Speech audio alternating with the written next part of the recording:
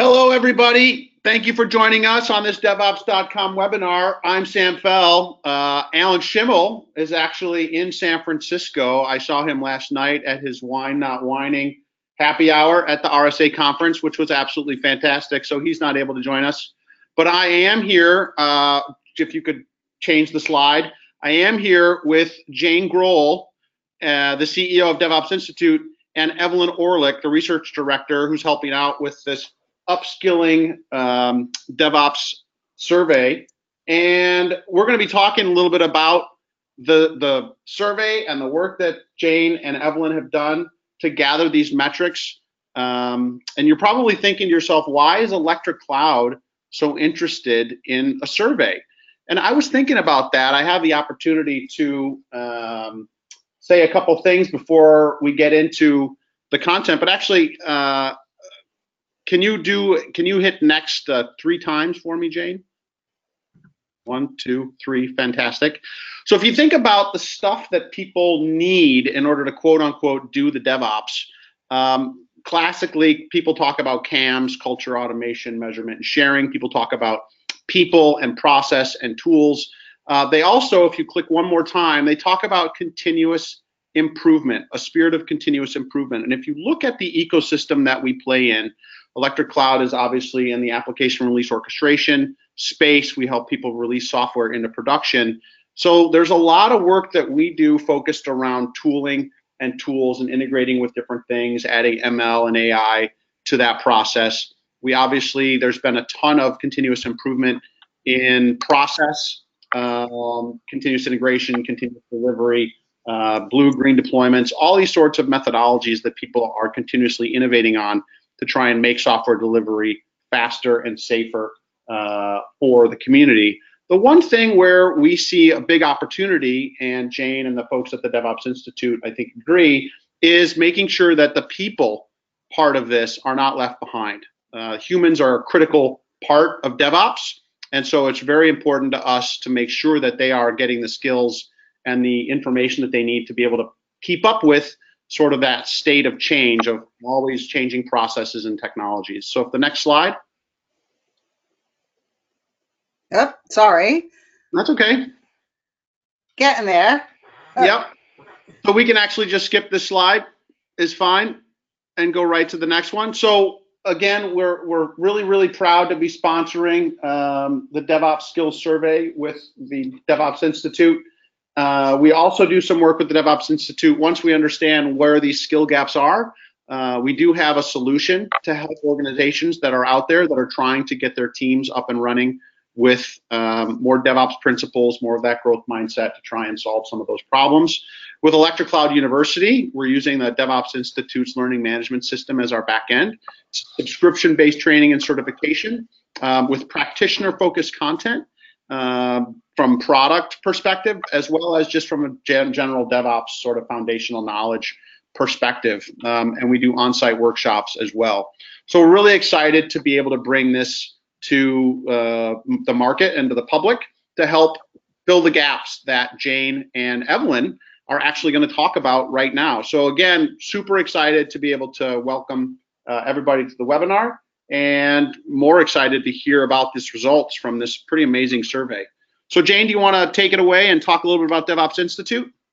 Sure, thanks, Sam. And as you said, we're so proud to be working with Electric Cloud as part of our ecosystem to really look at what are the critical skills and how do we help close the skills gap in the DevOps community. If you're not familiar with DevOps Institute, we really are an association for DevOps professional. We're an open community that really looks at continuous learning as a lifestyle. And so we hope we've been able to bring to the DevOps market innovative, inspirational, and transformational networking and career growth opportunities. When we sort of launched the idea for this survey, we know that there's a lot of surveys and research out there about organizational performance, and many of the research sectors have really looked at high-performing organizations and what is the adoption rate of DevOps on a global level, particularly in the enterprise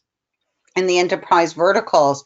but there really wasn't a lot of research about skills. And so time after time, we hear about T-shaping, and we're going to talk a little bit about that today. We hear about skills transformations. We hear about talent gaps. And we know that there's a huge talent shortage when it comes to digital transformation. So really starting this project, along with my good friend Eveline Oehrlich, who I've known for a long time when she was still at Forrester, really hoping to bring some value and some insight, and most importantly, I think some benchmarking against what does the community consider critical skills from multiple perspectives, from the perspective of the C-suite, from the management layer, and from the practitioner layer. So very excited that it released yesterday, really hoping that the data is deep and that it helps individuals, the humans of DevOps, grow their careers and support their organizational efforts. So with that, I'm going to turn it over to Eveline, who's going to really help us understand more about what the data revealed and some of the direction it provided. So Eveline, welcome. Super. Thank you so much, Jane, and thank you, Sam, for this wonderful introduction, and everybody else listening here on today on our webinar. Very excited about this data. And as Jane said, we met actually last year at DOS in London and said, what if? And we made it work. So congratulations to all of us. It was quite fun work, but also was hard work. Before we get into the details, I wanted to take you a bit on a journey. And Jane, of course, is the woman behind the clicking on the slides. So if I have to say next slides, then just bear with us because somehow my German slide machine here isn't working. Anyway, so quickly, transformation history. If you look at into the past, first, second, third revolution, of course, I don't think, maybe some of us have been around, but steam and water and power and electronics and then IT, all of that improved quality of life, and there was a lot of expansion on government and companies. Now, digital revolution, we are actually in it. We are experiencing changes, cloud, IoT, the speed and the quality of services of what our customers, your customers, and we ourselves as consumers want has changed. And customer experience is the number one metric really in many organizations. What we're heading to is, and some organizations are already there, of course, the fourth revolution. A lot of talk in Europe and Industry 4.0, of course, in the US and the rest of the world. But this includes AI, robotics, machine learning, bots, as you heard it, advanced working and living, and it requires a different change in society, a different experience. That's all very important and a very important backdrop to some of the trends we're seeing worldwide. So here, again, this is from the World Economic Forum in Davos. It's only a few hours from here, from where I live here in Europe. Two key trends. The first one is the global workforce changes. So there is a lot of socioeconomic drivers. You have experienced them maybe already. You're seeing them in your company, maybe with your children, those studying teenagers as I have them. So the nature of work, there is a lot of middle class emerging. So those are some of the socioeconomic drivers. And then the technology drivers, we're very familiar with those. I don't have to belabel those. And then the skill stability, some of the business model changes, including IoT and some of the technology changes, causes the change in business models, and that causes a huge skill set disruption. And last but not least, the technology, which is happening at a very fast speed, is changing or shortening the shelf life of existing skills we have. So if we go to the next slide, here are some additional details, which again are from the World Economic Forum. The good news is that the future workforce strategies and industry overall, here is the respondents from this survey they've done at the World Economic Forum. You can see there is an incredible investing in reskilling current employees and a variety of other things. For me, important is target female talent, number 4 there, but for some of you maybe not as important, but very interesting. That's the good news.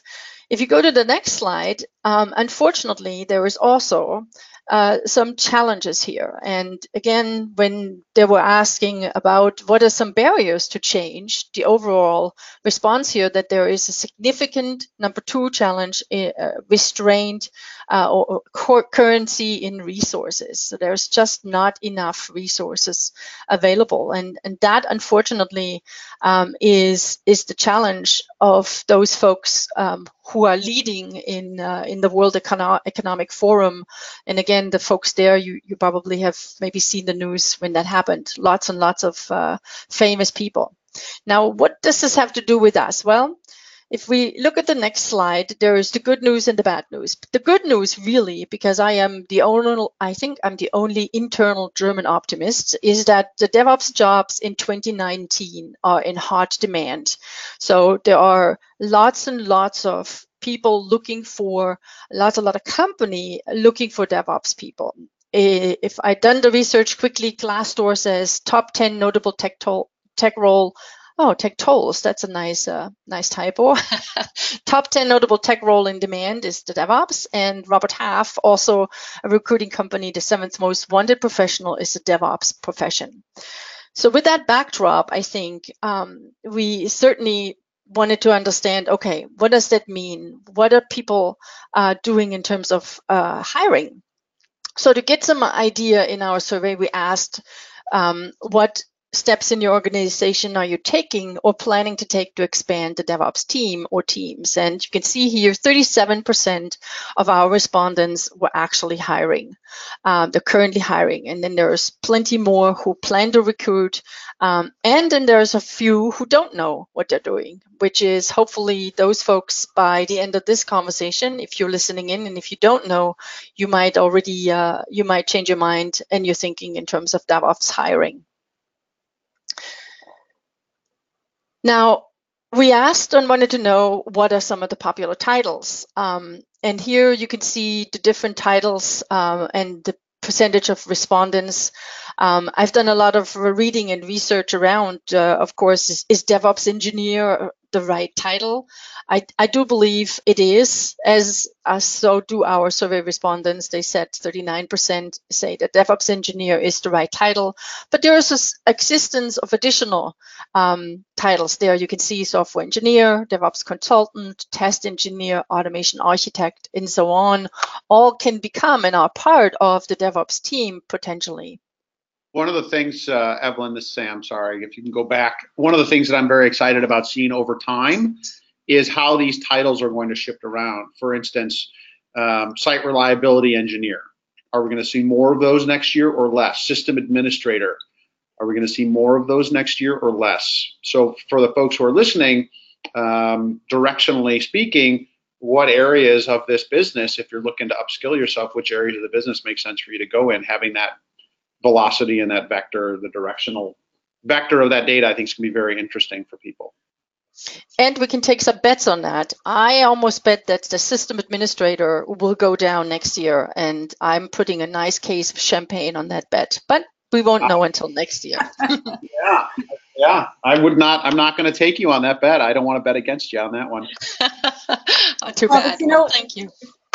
If I can just jump in on the conversation, one of the things I find interesting is, well, there's a lot of emphasis on no ops. And of course, many of you know that I've been working with some others on shaping new ops. Operations really makes a strong presence here, right? So looking at kind of cross-functionality where, test engineers and test-driven deployment are going to show up as, part of that kind of T-shaping approach where it isn't just a single specialty anymore. The system administrator, whether it rises or falls, is still going to need to learn how to code, and developers are going to need to know how to test. So I think that's really interesting for us to look at year over year as well. Yeah. Great comments. Super. Thank you. So all right, let's talk a little bit about T-shaped professionals. So this is a topic I'm really passionate about. And so I definitely see a movement, and I think the survey results really demonstrate that there is an evolution of the IT professional from the specialist to what we now call the T-shaped. practitioner, right? Where specialists have deep knowledge about a single competency. So if you're a software developer, or you're an infrastructure engineer, or you're a DBA, or any of the myriad of specialties that are associated with IT, we grew IT up to be an organization of specialists, but we found out that there were constraints associated with it. So the concept of the T-shaped professional, I think, is actively hired. I'd be interested in Sam and Evelyn's perspective on that. But for those of you not familiar about T-shaping, the stem of the T is your specialty. And of course, you can have multiple specialties, and that would make you cone-shaped, pie-shaped, right? Pie-shaped. Yeah, you'd be pie-shaped if you had two, you'd be comb-shaped if you had more than two. But for today, let's focus on just one, right? So the stem of the T is your deep knowledge about a particular competency. But you need to supplement that with the top of your T and a broad range of other skills.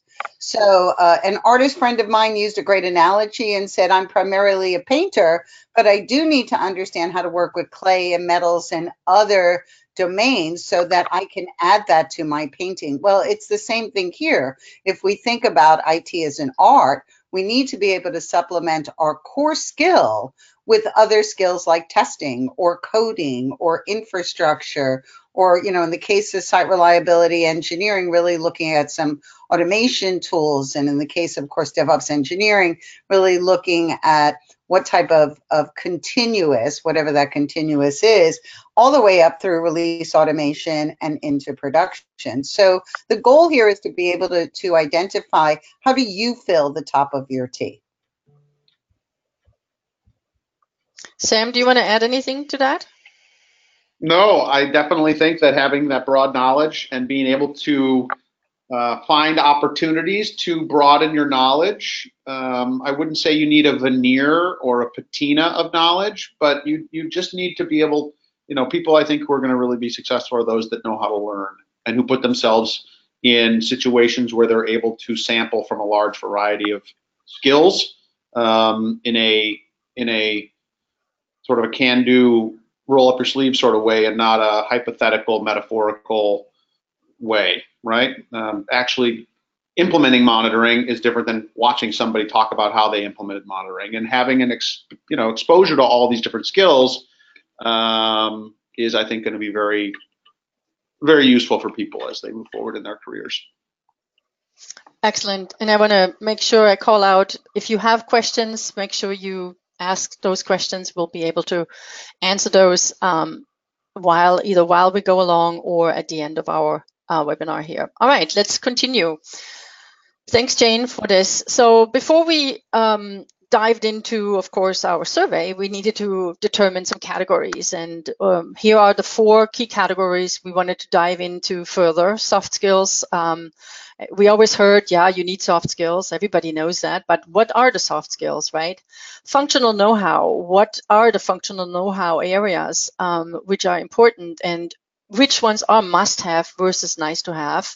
Technical skills, of course, on some of them you probably could have guessed, and I won't give anything away if I say cloud, but still there is additional things to know in the technologies than just cloud. And then process skills, process and framework skills. So those are the 4 categories which we developed our survey questions and our details around. Now, there is a difference between knowledge and skill and ability, and I really love this because I use this also with my daughters, who both are going to school in the US. Knowledge is really the practical and or the theoretical understanding of a topic. That's what we gain when we take a course, we do some work. Skill is actually the things which we learn through training and or through experience. So for example, myself, I used to learn, I had the knowledge of DBA, but as a DBA, I gained the skill to actually work across an application which used Oracle or whatever database. And then the ability is something, it's the level of being able to perform, do, or deliver a task. Now, how you obtain those is a little different. As I said, knowledge is learning, training, and experience. Practicing and learning you can do to a skill, but an ability most of the time is a natural thing. So you might have some knowledge and skills, but you might also have some abilities which you can then leverage to gain additional skill and additional knowledge. And that is really important when you think about Jayne's T-shape. You can actually expand from whatever you have in an ability or in a skill or in a knowledge. So that's just a backdrop for that. And we took this into consideration when we looked at the data. Now, the survey demographics, we had fantastic respondents. We had more than 1,600 across the world. Lots of people to thank. Of course, Electric Cloud with their support. Many folks out there who may be listening in today, if you have helped us Twitter and tweet, thank you. You can see the geographical distribution here. Lots of North American regions, Europe, Latin America, India, APAC, and China. Some areas a little more hesitant to answer surveys, but that's typical in my experience of 13 years of being an analyst. Let's see what else we have here. Now, quickly just highlighting, and you have a possibility to look at these later on, the differences in terms of the respondent profiles. We had all kinds of folks, individual contributors as well as management. We had companies of all sizes, and we had companies of all in terms of revenue and in terms of people. We also wanted to make sure in the next slide you can see the distribution relative to their environment, because we felt it was important to get a good mix relative to their environment of IT organizations. It shouldn't just be the modern, it shouldn't just be hybrid. It should also be a mix, and we got that. And then the respondent profile, we didn't just want application development folks or just infrastructure folks, because that would highly skew the research and the findings. So you can see there we got a pretty good breakdown of the different roles relative to the functions or roles inside the IT organization. All right, let's click further down into the details, because this is really important. We found that, and this wasn't a surprise to me because this is similar to some of the research I have done previously. We found the different stages or the state of DevOps organizations to be enterprise adoption, meaning full end-to-end DevOps, was 19%. In terms of our survey respondents, 43% adopted DevOps at the project level, 15% were still at the planning stage, and then 11% are planning to adopt this in the future. So again, with these planning to adopt in the future, many of those are looking for the DevOps individual. And then, of course, some project level might shift into enterprise, but not necessarily. So this is an additional backdrop to understand who was part of the survey. All right, as I used to live in Colorado, we usually climb a mountain first, but today we're actually descending the mountain. We're getting further and further into details. So first, we were curious about the bigger skill categories, or the categories. What were some of the differences in terms of the categories? So we asked the question, how would you rate the importance of the following categories, the ones I showed you earlier? And you can see here that automation is absolutely one of the top must-have skills. And again, must-have or very important, then important, which was nice to have, and then not important, which was optional. You can see here in the color coding, and it's consistent across all the slides, so you can remember that. This was quite, that was a surprise, and it wasn't. I used to have a colleague who used to say, become the automator, not the automated, and I really like that statement, and it has stayed with me ever since. And this is really important here, having automation skills.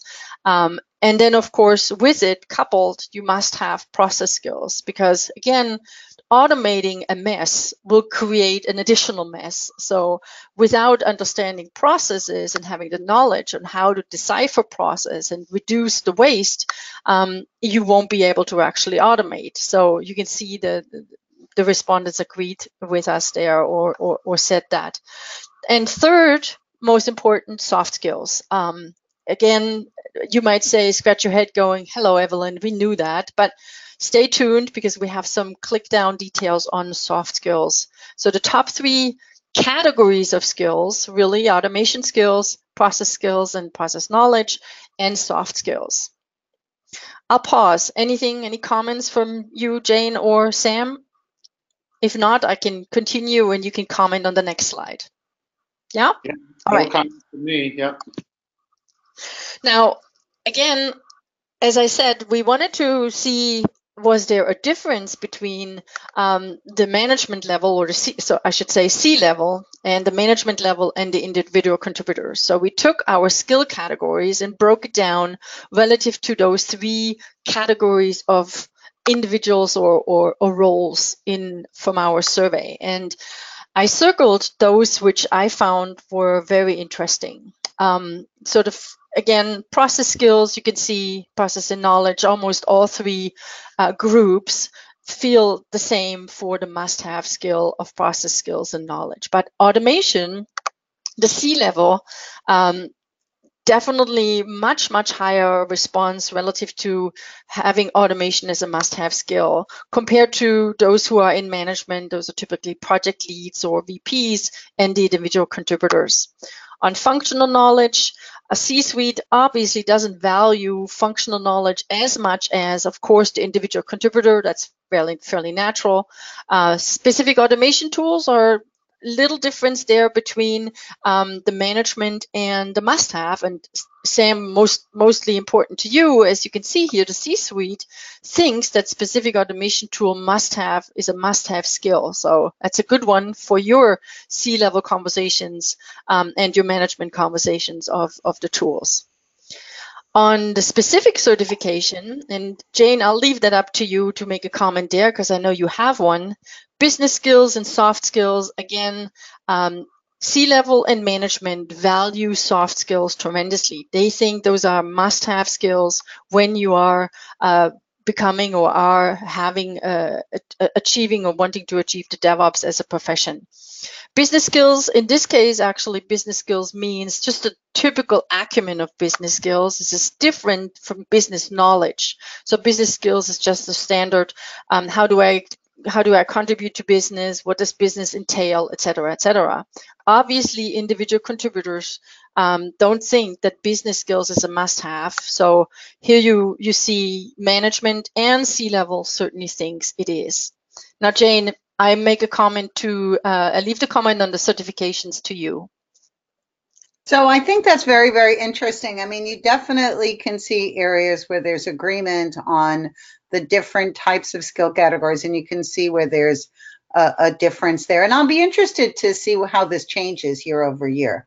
So I find it fascinating that the C-suite and the management have a slightly different perspective on certifications. I think that when we look at DevOps certifications, particularly those coming from DevOps Institute, which are very skill-based, management's going to be likely the hiring managers, right? They're going to be the ones trying to validate that an individual has or does not have the skill, particularly because we know today that the standard definition for, say, a DevOps engineer isn't really agreed upon. So I think when we see the management level with a slight rise in that, it's because, again, they're comparing the resume of potential talent and trying to figure out whether one individual has demonstrated that skill compared to somebody who hasn't. Again, I'm really interested in this year over year.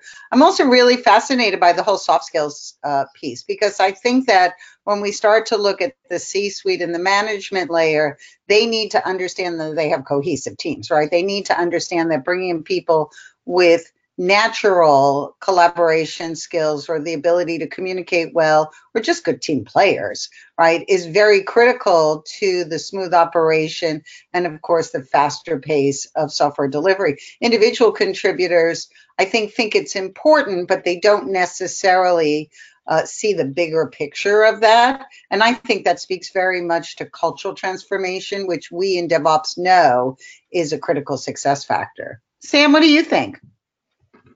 Yeah, I definitely think that the soft skills. I actually was just seeing our friend Mike Cavis over from Deloitte. He's tweeting about that as well. These soft skills, it's a very important part of that whole equation, and giving people the ability to sort of experiment and try out different things in a safe place, I think is also very critical to allow people to grow and become sort of more adept at trying new things. It's not, trying new things is not in a lot of people's nature because they're afraid of having problems occur. So you have to figure out a way to enable that collaboration and support those people to do those things. Yeah, absolutely. I love that comment, Sam, trying new things. That could actually be a hiring incentive. As I was speaking to quite a few recruiters on some detailed interviews, some of them had challenges because there's a lot of competition out there for people. So trying new things and making that as a marketing slogan for hiring DevOps people is actually quite attractive. I actually would love that. So great comment. All right, thank you both. Let's click further down in our details. As I said, we're descending the mountain. Let's look at the process skills in details. And again, same principle here on blue being must-have, orange being nice to have, and gray, the color depicted on purpose to be gray, of optional. So we asked, how would you rate the importance of the following process and framework skills for a DevOps team member? And the top 3, 4, actually, let's take the top 3. The SDLC understanding and having that knowledge of how to do software development is still very, very important. And 46% think it is a must-have, and 49% said it's nice to have. Second, understanding of process flow and analysis. Really, truly, those who are, and I want to call out to those folks, systems engineers and system designers or systems analysts, and I'm actually one of them myself, got my degree many years ago, I won't give away that year, as a systems designer and systems analyst. Those people understand process and flow and analysis, so a very important skill. And this one was a surprise to me. Actually, as I'm an operations person, it should be a surprise, but the experience with source control models and processes. So having that knowledge of where and how to manage source control or manage source and take care of that is also very important. Agile really wasn't a surprise because, again, Agile is there. It's active. It's in the business. It's in IT. It's even with my children, my students. They're talking about Agile, which is great. What I was a bit surprised as, and we discussed it as a team, are the bottom 2, which is project management and program management. 16% said it was must-have, and in terms of program management and project management, 15%. But there was a lot of folks who said nice to have. So I don't want to say don't forget about your PMP or anything like that. It is certainly important, but if in the context of DevOps and what we are doing, the system thinking, the SDLC, the experience with source control and understanding process flow are much, much higher level and much more must-have skills than anything else. All right, let's click further down the mountains. Now, we talked about soft skills and great comments there, but we were curious, what soft skills? And this one was, to me, in many inquiries over many years in my previous position, I had a lot of questions about that. And again, for myself, as I continuously develop myself, it was important to understand. So here are some interesting results. Again, from top to bottom. Collaboration and cooperation, of course, nothing new. Most of you will say, yeah, we've heard about that. And problem solving, certainly a strength of those who are in operations, because we operations folks are certainly folks who do problem solving all day long.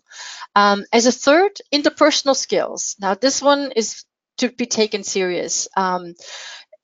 As we see organizations shift into DevOps, having a culture which has the sharing, the interpersonal skills, the flexibility, the adaptability, the creativity, the empathy is those are really the next click details which make up a DevOps culture. And I know there's tons of talk about the culture, but we never really had clearly the idea what are the must-have skills to bring up that culture. Customer experience is beautiful and was really music to my ears, because that really is and should be the measurement of the success of DevOps.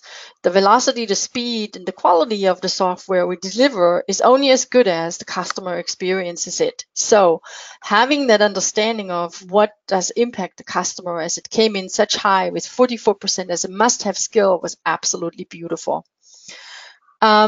Diplomacy, leadership, business understanding, and so on.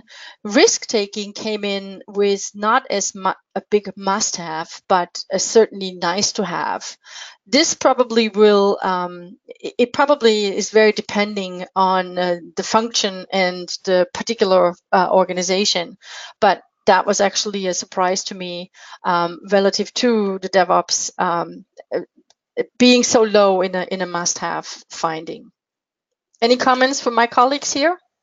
So I have one, if you don't mind. So, you know, Sure. collaboration and cooperation, again, I don't think that comes as a huge surprise to anyone, but there really is a difference between collaboration and communication. And I think for those that are attending or listening later, that's really important to understand. It isn't just getting along with other teams. It isn't necessarily, you know, being a kind of passive communication. I tell you, you tell me. You know, we often talk about collaboration as the big difference there is I actually ask your opinion, right? So I ask you what you think, and I respect your expertise as much as I respect my own, and therefore we collaborate on a solution because we combine our expertise. So I'm really delighted to see collaboration and cooperation really at the top of the mountain. Because I think that, you know, that really demonstrates the goal of being able to increase flow by better alignment, but I think more importantly by better respect. And it fits nicely with what you just said, Jayne, to Sam's theme on continuous, right? It is, as we collaborate and as we cooperate, we can continue to develop ourselves and what we do and how we work. And I think that's the DevOps human as he or she develops. I think that adds to this continuous spectrum we discussed earlier. Super. All right, we're continuing. Sam, you will say if you have a comment, as I cannot see your eyes or your head shaking.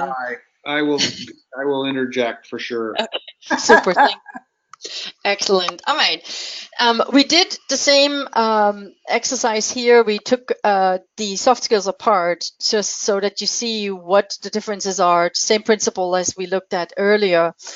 Here, customer experience skills, I'm extremely delighted that the C-suite thinks that this is a must-have because, of course, they are responsible for revenue, or if it's a nonprofit, a government institution, or whatever, they are responsible for that and are probably being either compensated or not compensated on it, which is beautiful. However, the individual contributor don't see that as a must-have. So I highly want to put that at your heart. Think about understanding what belongs into customer experience and how you can actually impact that. Creativity. This is back to trying new things, Sam, as you said so beautifully earlier. I love that comment. The management suite and the C-suite thinks that creativity, and I think with it becomes that trying new things, not as much on the individual contributor, pretty closer than the one above. And then the last one, flexibility and adaptability. Now, you can see this as a negative or a positive. I like to see that as a positive because the flexibility allows you, as C-suite sees that as a must-have skill, allows you to actually become pretty versatile in many areas. You might be able to take on particular positions and build your T in certain areas, expanding on your T so that you become broader in certain areas, which is a great opportunity for those of us who are curious and are expandable and have an expandable mind. And the management supports that notion. Go to the next slide. There's more additional highlights here. Empathy, having the empathy to relate to others goes back to having the right way to collaborate and to cooperate. And of course, empathy also relates to the customer experience. So truly defining what is important versus what is not important. And you can see management and C-suite thinks that as a must-have skill. Yeah. Yes, go ahead, Sam. So we've got a question from Sandeep, who's asking, if you go back one slide, he's a little surprised, I guess, that there's only 30% for the individual contributor for the customer experience. And I guess the question is, it's interesting. Do you have any thoughts about why that might be? I think it has to do with the metrics to some extent in terms of how organizations in DevOps organizations are measuring still what they're doing. And many times in these teams, there's not a direct link to what is the outcome of a particular new whatever feature, new shopping cart item, et cetera, et cetera. And I did a lot of research around metrics. We're seeing more and more that DevOps organizations are expanding their metrics to also bring in the outside-in perspective. But many times it's really all about, just the ongoing. It's about speed, not as much on quality. And I always said speed, velocity is good, but speed without quality and velocity without quality doesn't certainly help us, because then things don't get better. So I think that might be why you still see individual contributors, as they don't get the direct feedback from the outcome, be so low. Okay, makes sense. Great question. Continue, ask questions. Encourage you. Super. Thank you. All right. We looked at empathy, knowledge sharing, and sharing and knowledge transfer. You can see here. Even so it came in as very high, you can see here that there is a difference between C-suite and management saying, hey, we really value this highly as a must-have. Certainly 55% in individual contributors say that, yes, we see that as well, but I think hopefully next year we'll see that much higher and in line with what the others are thinking. Problem solving, same, and then personal value and commitment. Those three things, I think, we need to keep an eye on in our next survey, and maybe actually do some next step research. I've got some ideas already on how to explore that further. On the others, I think there is pretty good balance between the different roles in terms of the soft skills. Any comments from you, Sam or Jayne? Nope. All right, let's boogie. We are descending. We are in the base camp. One base camp. DevOps topology. We found it was important to understand what is the topology makeup of our survey respondents. As you can see here, the majority of them had actually cross-functional team distributed among different IT teams and business units. That's still the viable topology. With the second one, which is an on-project by project based via DevOps service team. So a team which is put aside with a variety of folks in it, sometimes called a product team, which actually does DevOps around a particular project. It's important to understand that, because it gives additional color to where our survey respondents are. Okay. Next slide, Jayne. Super. Now, with this backdrop of project by project and the DevOps team as a service team, we were curious on how and what folks thought about the functional skills. And again, I've outed myself already as an IT operations person, and I'm extremely delighted when we asked how would you rate the importance of the following functional skills for your DevOps team members, that 52% say that a must-have skill is the IT operations knowledge. And of course, 44% said it's nice to have. Infrastructure knowledge came in second. And most important here, and absolutely delighted about this as well, is the security practice. We've seen a tremendous uptake on you look into your email, you get a lot of emails on DevSecOps, whatever you want to call it. So this is really important to recognize that security is part of this entire chain as we have become digital, as we're transforming digitally, as we are moving into this fourth 4.0, whatever you call it. Security becomes important, and having that as a must-have skill in your expertise, having that as in your pocket is quite important. Of course, application development and design, quality assurance and testing, all as part of the DevOps tool chain and as the DevOps functional skills become important as well. Jayne, do you want to say anything about the GRA, or do we want to just highlight that it certainly is nice to have, but governance, risk, and audits must-have skill hasn't made it really into the top list, but it is a nice-to-have skill. Jayne, do you want to add anything there? Yeah. Or So, yeah, a couple of things there. So, several years ago, governance, risk, and compliance, or governance, risk, and audits was really top of mind. And compliance, governance were really directives. And I think in many cases really drove things like ITIL and COVID and internal audit. And regulatory compliance. I think what we're seeing across the verticals, though, is regulated organizations are adopting DevOps despite the fact that governance, risk, and audit comes in as a nice to have, but not a high on the must have. So I think it's definitely a paradigm shift that understands that you can still have compliance in a DevOps environment. And you certainly can manage risk and have good governance, good IT governance, despite the fact that you're trying to go faster with more automation. And if you don't mind my sharing one other thing, we had equal representation just about from developers and operational professionals, yet operational skills really rose up in the functional category, right? So you could say, well, it would be skewed because we had more operations folks complete the survey, but that's not so. It seemed like operations, infrastructure, and particularly security, right, where we're looking at security as code, and as you said, DevSecOps becomes important to everyone, regardless of whether you're development, security, or operations. So I thought that was kind of interesting. beautiful.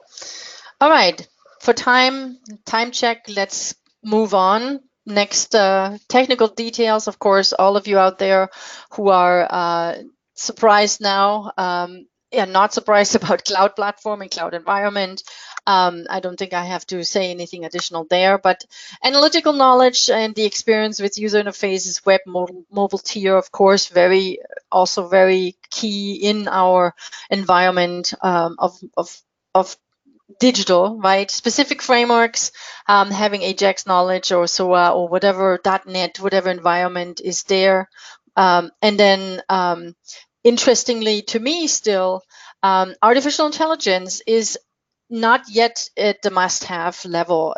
There's a lot of hyping on AI. It's just like cloud washing. We're doing AI washing now, but there are some companies, of course, are finding that is an important skill, and but majority says nice to have. And then mainframe. Mainframe certainly is there. It's part of. There is a lot of research on DevOps on the mainframe, and actually was one of our best read research reports way back when I was at Forrester Research, and all of us were very happy about that. But mainframe's knowledge is still there, with 57% saying optional and 11% saying it's a must-have. All right, next slide. Thank you, Jayne, by doing such a great job. The woman behind the curtain. We wanted to also find out about the tools, right? Automation tools are important. Without automation tools, we don't free up ourselves to do important things. And so here we have looked at a variety of vendors, and the design of the survey was we asked for the top two tools, or the top two they would recognize. Now, please know, and as an analyst, I have to say this is not a representation of brand. This is just purely saying who has said that we would like to have these vendors in as an automation tool, and they are ordered in alphabetical order. And you can see here Electric Cloud with Electric Flow, certainly one of the tools to know and to have in the list, where management and leaders and folks are actually saying, yeah, we would like you to have and possess that skill. And that's just important to know relative to the automation. So with that, we've got 11 minutes. I want to make some time for some questions. For those of you who still have questions, I hope you do. Here are some conclusions. While functional and technical skills are important, they're not enough. You must have more to offer, and you must be able to show evidence of those, which is important and actually part of hopefully some further research. Understanding how to positively impact customer experience is critical. Obviously, your management thinks that that's a must-have skill, so there are some ideas. Go up and get up of your chair, walk over to your counterpart in application development, meet with your customers whose application you're monitoring or managing, or somewhere where you are releasing. Understand what are the key metrics in terms of the particular thing you're working on, and how can that impact, and how does it impact customer experience. If you don't ask those questions, you are not doing what your management thinks. Practice and polish your key soft skills every day. Again, trying out new things, you can do that. Go and do and practice that with some of your counterparts in a safe environment where you can maybe potentially work with some of your folks from the security team or from the application development team, or your application developers work with the operations team on something where you collaborate, where you cooperate, where you lead, and start working on those. That's very, very important. And use your functional skills with DevOps. That doesn't mean, as Jayne said, it's a T and not an I, but the T is made up of the individual capabilities and skills you have in your individual areas, but also with a global or a broadening of some of the skills, which are a little bit more broad at the top of the T. Automation skills are important, but you must couple them with understanding what, when, and how to automate to actually add value. And this is nothing new. We've all been in this space and we all try to automate, but again, automation, and Sam said that correctly, automating a mess gives an additional mess. You have to automate intelligently, and intelligent automation means you must understand process flows. Very important. Again, we were not talking about that too much, but from our survey findings, companies are cultivating DevOps teams from within. So your chance is now. Your chance is now to step up to the plate and show what you have in terms of skills of those categories which we have shared with you. And then last but not least, there is some interesting research out there on having and showing an expandable mindset.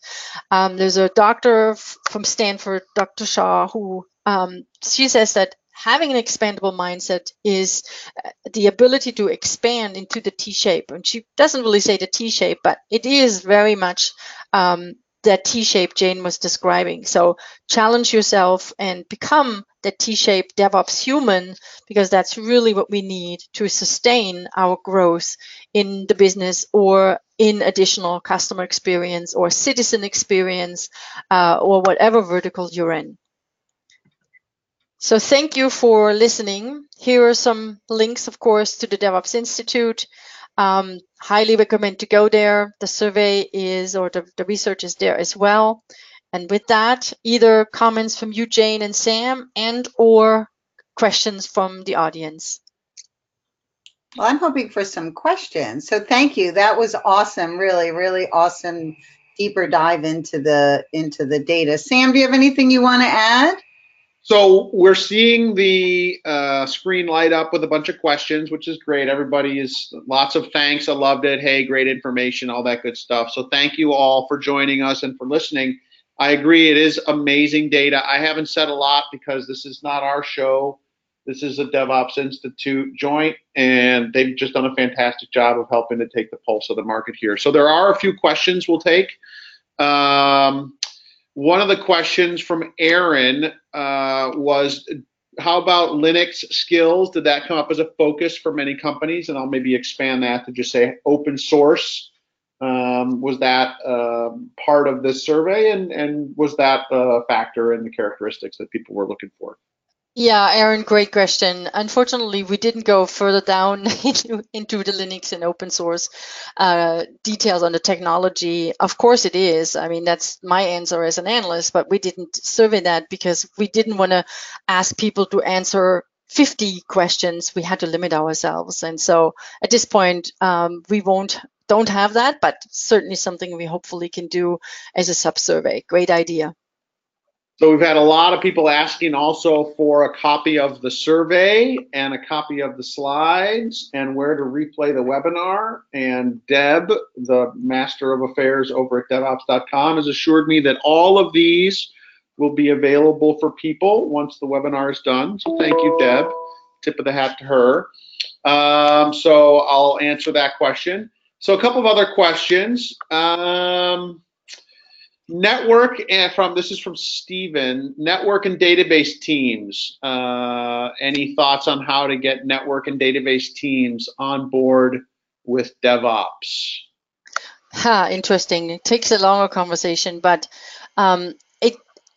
it's probably very specific to you. Maybe there is some challenges there, but typically if we look at the stack of an application or of a service, most of those have some kind of a database component, right? At the same time, there is a network component. I mean, obviously, so I would potentially see and understand, can you somehow map out the service or the application you are leveraging or you're working on from a DevOps perspective, and see if those folks are interested in joining the availability and the performance of the service you're working on, right? I think that would be the most natural one.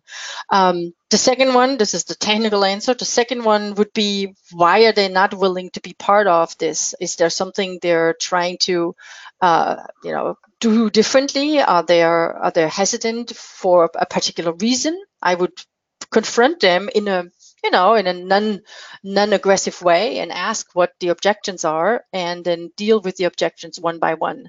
Sometimes, and this is the last comment, new things can be, and DevOps, again, even so it might not be new to many who are listening here, but in my experience, sometimes new things can be a threat. It can be a threat to those who have been in a silo for a long time. It makes them uncomfortable. It makes them, it just makes them uncomfortable. They want to be heroes and they want to stay there.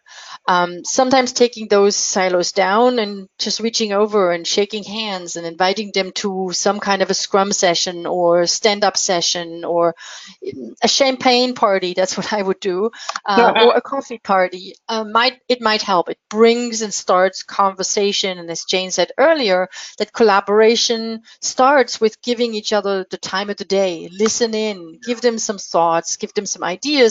And maybe that develops trust, because trust might be at the bottom of the hesitation.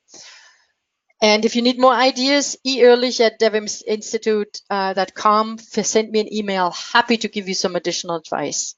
A couple of other questions here. This one from Jorge. So what do you say about a PMP with software engineer development experience? What value can a person with that background add on to a DevOps team? This is a great question. Jayne, can I toss that to you?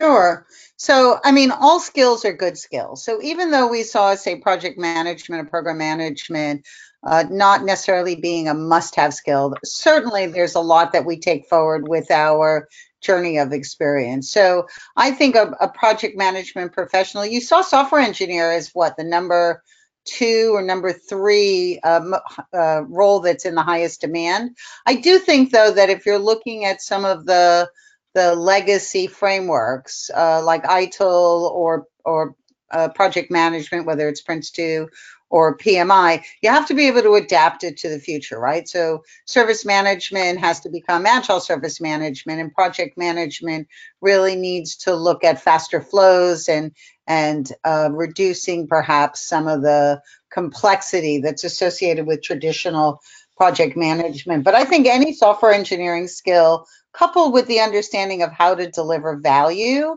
in the form of product. There's a lot of discussion about project to product. Mick Kirsten wrote a really great book about that recently, is something that will be in high demand. Awesome. All right, we've got another really good question that I want to make sure that we get to. So this is really a comment maybe, but I think it's worth getting out there. Kaio, I think I'm saying his name right. I'm a DevOps engineer working in Germany for 2 years. I struggled to find a company with the correct mindset so that I can actually elevate my potential. The biggest fight is to convince people in these companies that things need to change in order to get better. So I think this is a really interesting point, that even if you have all the skills, technical skills, Kaio's mentioning that the soft skill of being able to help people see that and help them change their mindset from a waterfall to a more agile way of thinking about solving problems is really, really hard. So this is, I think, a fantastic comment. Jayne or Eveline, do you have any comments on this? I'll just say one sentence, Eveline, if you don't Jayne. mind. There's a mantra that says disrupt or get disrupted, right? So, or, I think a year from now, when we start to see that uptake, more and more organizations are having to figure out that culture is either going to be their enabler or it's going to, make them ripe for disruption. So I think it's a people effort, right, to be able to change that. And sometimes it's bottom up and top down. Yeah. Eveline, I'm sorry, I jumped on that. Go ahead, Eveline. No, that's okay. As a German, for those of you who were curious about my accent, I can see that being very difficult. It's not a short answer. So, Kaio, if you want to give me an email, and for the sake of, or Twitter me, I think it's Twitter Ehrlich or ehrlich@devopsinstitute.com. I'd be more than happy to help you. Really, just reach out, because I can see that a challenge in Germany, and I have some ideas for you. Wonderful. All right, it is the top of the hour. I appreciate everyone staying a minute extra. Huge thank you to the DevOps Institute for initiating the survey. Lots of props to Eveline for crafting the survey and collecting these amazing bits of information for us to now go off over the course of the year and try and digest. And again, help the humans of DevOps to make sure that they're successful. None of this is going to work without people. So at the end of the day, we have to pay attention to them, and we need to help upskill them so that they can make sure that they are helping to propel our economy forward. Thank you, everybody, for joining. We'll see you all. Thank you, Sam. Really, thank you, Electric Cloud, for your sponsorship and support. And I really hope everybody listening will download the report, because there's a lot of good data in there. Absolutely. All right. Thank you. Thanks, everybody. Thanks, everyone. Thanks, Eveline. Thanks, Sam. Thank Bye-bye. you. Bye-bye. All right, bye.